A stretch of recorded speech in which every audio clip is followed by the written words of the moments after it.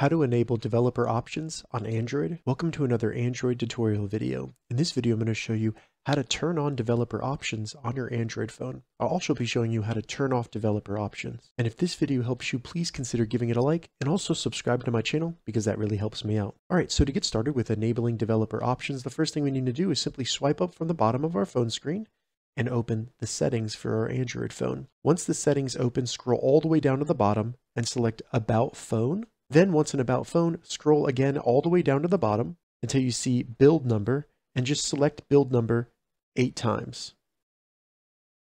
It'll tell you when you start getting close. You'll have to re-enter your PIN that allows you to unlock your phone to enable developer options. Now it says you are a developer at the bottom, and we have now enabled developer options. To access developer options, simply go back to the settings and then select System, which is directly above About Phone. Now in System, scroll down to the bottom, you'll see developer options there, and then these are all your developer options. If you ever want to turn off developer options on your Android phone, simply go back to developer options in the settings and simply toggle it off. It'll restart your phone, and then when you turn it back on, developer options will be turned off. All right, so that's how you enable developer options on Android. If you have any questions about this, leave a comment below. I'll get back to you as soon as I can. If you'd like to see more Android tips and tutorials, check the links in the description.